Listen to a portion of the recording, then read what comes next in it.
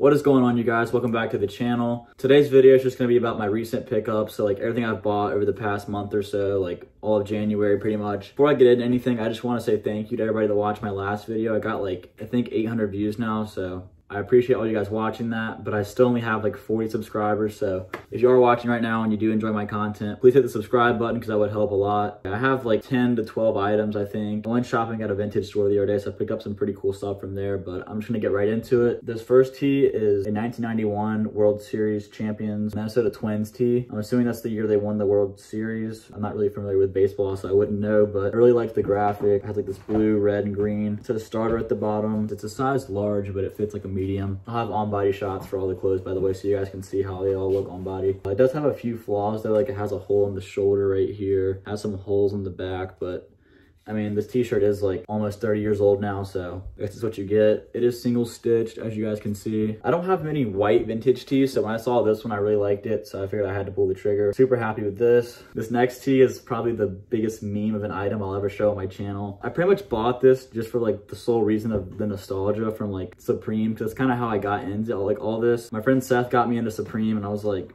super obsessed with it for like probably a year and a half. I just wanted everything Supreme. Like every drop week I would get so excited. So this is from like the first week I ever went for Supreme, and so it's kind of nostalgic, and I probably won't wear this a lot, but I don't know, it's like the Gon's Head tee, I think is what it's called, but I just bought it from him because he still had it. He didn't wear it or anything, so I figured why not just grab it. I'll probably get some wear out of it this spring, summer, but yeah, not much to say about that. All right, moving on. I have this Fordham University, I think that's how it's pronounced. I'm pretty sure it's like a private school in New York, but I got this hoodie off of Ray's Corner Store. He's also a YouTuber. He makes a lot of videos on like workwear, vintage stuff. He has a really cool channel. I'll leave a link down below. It's only 25 bucks. It's just a really thick hoodie. It's this really light gray and it just has Fordham University printed on. It's navy colorway with like cream around the letters. This goes with a ton of different outfits, so I needed a good gray hoodie. Next, I have this padded work flannel from Wrangler. I got this at the vintage store in Raleigh as well. It fits me pretty oversized and boxy. It reminds me a lot of the Balenciaga padded flannel that released in, I think, fall winter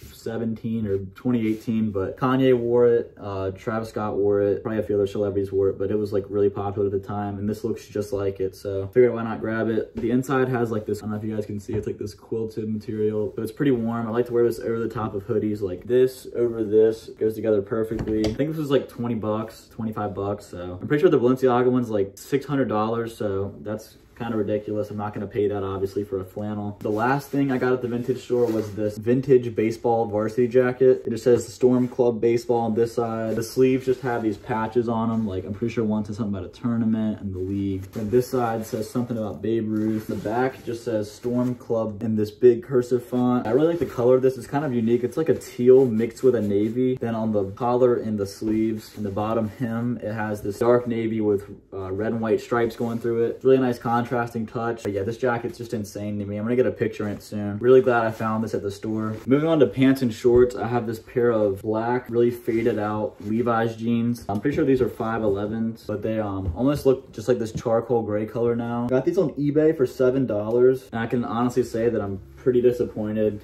I didn't really read the measurements that well, so when they came in, I tried them on and like they're tight. They're way too small on me. You guys know how I am about skinny pants. I just don't like them, but I don't know. I might try something new. We'll see how they look. I might can piece together an outfit with them. For $7, I mean, it was worth the risk, so I'm not too upset, but I do love the wash on these. The quality is pretty good. I don't think these are vintage. The seller said they were vintage, but I don't think they are. $7 for some vintage Levi's just is too good to be true. All right, moving on to shorts. I know it's kind of early to be talking about shorts because it's like early February, but in North Carolina right now, winter is just non-existent. The weather's been like 60s, 70s some days, so I've been getting a lot of wear out of some shorts recently. I got these cream colored shorts from Urban Outfitters. I normally never shop there because like, I don't know, I just don't like most of their stuff, but I saw these. They were only 25 or 30 bucks, and they're just like this nylon short. They're almost like a swim trunk. They have like netting on the inside, which I don't like, but it's whatever. You can't really see it on the outside. They just have a small pocket on the back, but I could see myself wearing these a lot this summer. I can probably even swim in them. I was thinking about maybe dyeing these. I feel like it'd be cool to like just dye these a certain color because they are white. So yeah, I might do that in a future video, but not much to say. Just a plain pair of cream colored shorts. The next shorts I'm actually already wearing right now. They're just these black Fugazi cargo shorts. If you guys watched my last video, then you know about the Fugazi one of the Chambers shoes I did a review on. They just have these flat pockets that go up on both sides. And then one of the coolest parts to me was that they have these like zippers inside the pocket, so it's like a hidden pocket underneath the pocket. And then on the waist they have this like buckling belt. Kind of reminds me of some Aleeks, the Aleeks Nike shorts that have the built-in belt with them. But yeah, super satisfied with these. I'm pretty sure they're sold out in my size. They might still have a large and extra large in stock, so I'll leave a link down below. I got a size small and I'm 5'9" for reference. Next, I have this hat from a company called Viceroy. I came across their page on Instagram the other night and I saw that they were selling these like Yankees hats with the Oliver and Company is the name of the movie, but I haven't even seen it. I don't care about the movie. I just thought it was like a cool graphic. It's like this cat under a hat on the hat, which I don't know, it's kind of random, but I think it looks cool. And then on the back, it just says Viceroy with like this little metal buckle. I'm pretty sure these are sold out now, so you can't buy them, but Ian Connor was wearing one. Ray's Corrupted Mind was wearing one. He's Travis Scott's photographer. They came out with like 5 or 6 colorways, but not much to say, just a plain red hat with cool graphic on the front. Next, I just have this brown Paccbet or Rossbet hat, however you want to pronounce it, from Gosha. It's pretty simple. It's just like a really floppy 6-panel brown hat with a snapback enclosure. And it just says Paccbet right there in blue, or Rossbet. I know people are probably gonna like get mad at me for pronouncing it wrong, but I don't speak Russian, so. This is very similar to the Atlanta vintage hat I have. It's like the exact same hat, pretty much same structure. You can find these for like 40 or 50 bucks. I'll leave a link down below. They have a bunch of different colors like black, red, white. I've seen a bunch, but also I was just gonna mention this. It's good to get multiple colors so you can wear different beanies to different outfits, but like 12 bucks.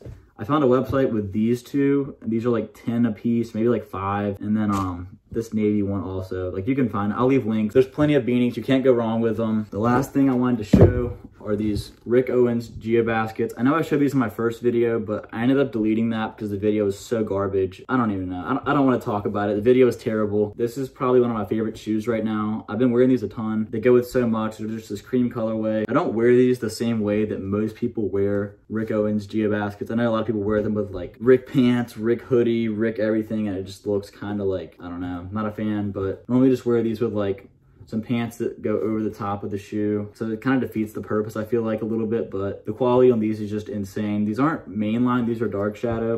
You can see the tag right there. They're this suede material. I know most of them are leather, but I saw this suede pair on Grailed and I was like, honestly, it's pretty unique. I do like them. The only thing I will say is I wore these on New Year's and somebody spilled their drink on them. So there's like red stains like all over. I mean, you probably can't tell that much, but it's pretty bad, like right there. And you know how suede is, it's not gonna come out. So that's really disappointing, but I do love these shoes.